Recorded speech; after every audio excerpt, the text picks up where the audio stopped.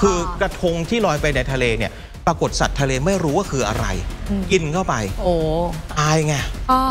หลังเที่ยงคืนประชาชนลอยเสร็จเนี่ยซึ่งต้องจัดเก็บให้เสร็จภายในตี 5ไม่ได้นอน บางเส้นไม่ได้มีการจัดเก็บทุกอย่างก็จะลงไปทะเล So do you think we should continue doing this festival? I think so, yes, but maybe in a different way.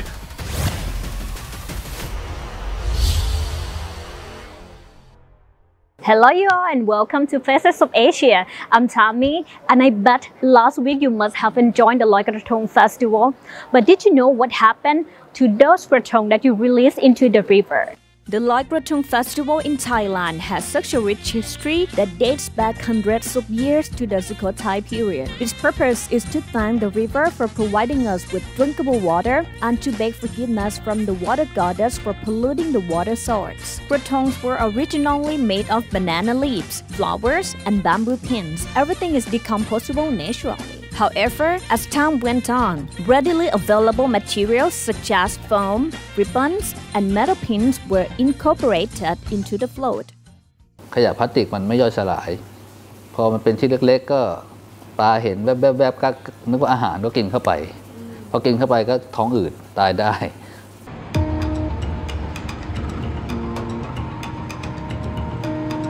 This vendor claimed that he sold 400 pieces of krathongs in a single day every year. Environmental friendly krathongs made of bread and banana products were available instead of ones made from styrofoam. But is there such thing as environmentally friendly krathong?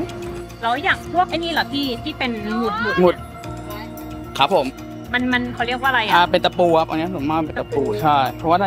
ถ้าสมัยก่อนเขาใช้เป็นอันนี้พี่ที่ว่าเน็บที่เน็บพวกขนมไทยครับเดี๋ยวนี้มันไม่ค่อยมันหาซื้อยากก็เลยต้องใช้แบบใช่ครับ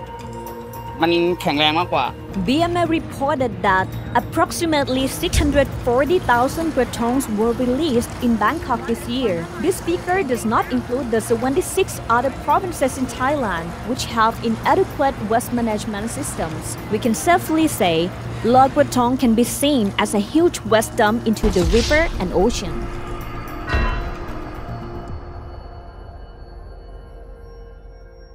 ต้องจัดเก็บให้เสร็จภายในตี 5ของคืนนี้เลยคืนวันที่ 27นี่แหละนะครับไม่ได้นอน บางเส้นไม่ได้มีการจัดเก็บเพราะว่ามันมีจัดเก็บอยู่ที่กรุงเทพที่เดียวแม่น้ำสายอื่นไม่ได้เก็บนะครับทุกอย่างก็จะลงไปทะเล BMA reported 96.74% of krathongs are made from natural and environmentally friendly materials, which is an increase from the previous year, while 3.26% were undegradable and a lower number from the previous year. Still, these are just statistics collected in Bangkok. แล้วก็ประกอบกับกระทงธรรมชาติก็จริงมีเข็มหมุดมีตะปูมันลอยลงทะเลไปก็ไปรวมอยู่แถวชายฝั่งเวลาเราไปเล่นน้ำอะไรก็ทิ่มแทงได้ All of the krathongs will be sorted following the festival day. Even some of the environmentally friendly krathongs still have some metal pins in them. Officials have to extract them manually, as all krathongs will not be able to change into fertilizers without this process. Hanawat recommended floating ecologically friendly krathongs free of metal pins and non-biodegradable materials. He added that it always results in injuries to the officials. โดนประจำเพราะว่าการเก็บแล้วรีบเก็บเนี่ยก็โดนเยอะครับ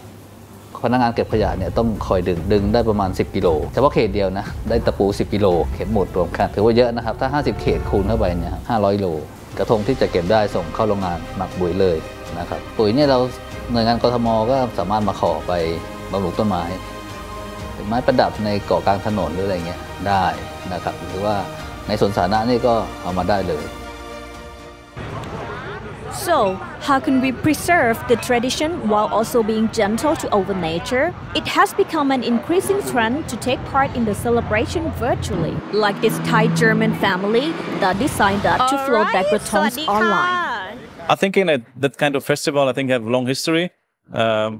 into the Thai culture, and I think it's something very important for the people. Like every day, we're seeing how many people turning up to celebrate that festival. Yeah, but I think also time changes. I mean, like maybe 20, 30, 40, maybe 100 years ago, we didn't thought about it, but But now the topic of like sustainability and the health of the planet and especially the river, I think is something very important. So do you think we should continue doing this festival? I think so, yes, but maybe in a different way. I support to have it like continuous for the next generation to see how the history of Thailand and how we grow up with. Can you sing Loy Krathong? Yeah, 110. But she can. She can, right?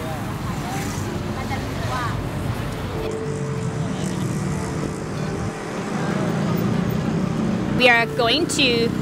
cross the bridge to another side, which is Krung Thonburi side. And as you can see, there's a temple there and they celebrate the Loy Krathong festival as well. That is Wat Prayurawong Sawat. Cruise. Hi. Hello.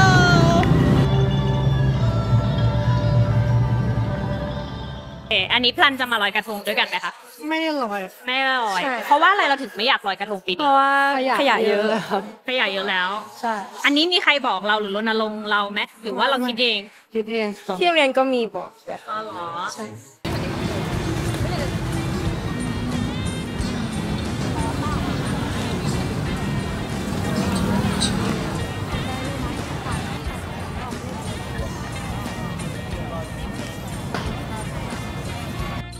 As I have noticed, a lot of people, especially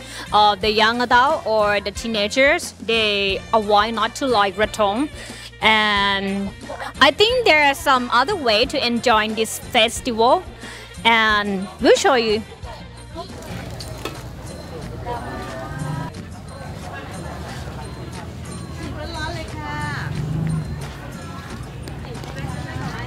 Bangkok City also encourages the change. This year, tourists can float krathongs digitally at the actual canal. With the provided paper, participants in the digital Loy Krathong project on Khong Ong Ang Canal can doodle, color, write the names, make widgets, or write anything they want. That image then scanned and transformed into digital krathongs displayed in the canal. This idea was initiated by Tom, a member of the Bangkok Creative Economy Committee. It was first displayed at Awakening Bangkok 2022 before Bangkok brought it back to the Loy Krathong Festival this year.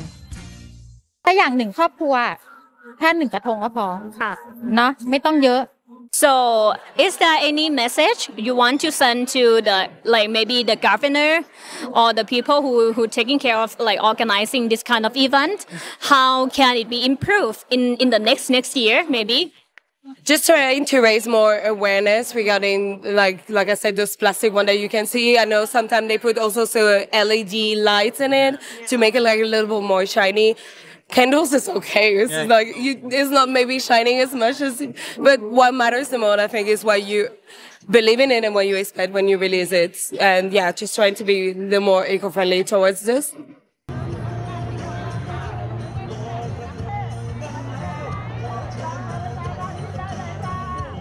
มันเป็นประเพณีที่ดีเนาะในการที่เราจะขอขมาสิ่งที่เรากระทำกับพระแม่คงคาไปนะครับกระทงที่เราลอยลงไปเนี่ยสุดท้ายมันกลายเป็นขยะเนาะก็คิดว่ายังไม่ถึงขั้นกับเลิกครับแต่ว่าเราจะทำยังไงให้เราทำตามประเพณีแต่ว่าไม่ส่งผลกระทบกับสิ่งแวดล้อม Loy Krathong started with good intentions, but releasing million pieces of uncomposable material to the river doesn't seem like the proper way to ask for forgiveness. If you were the goddess of water, would you grant an apology? And this is Faces of Asia. Join us again next episode via the nation's social media. In this show, we immerse ourselves in culture, explore social issues from different perspectives, and hear some interesting people's stories. I'm Tammy, Tamarin Somha. Until next time.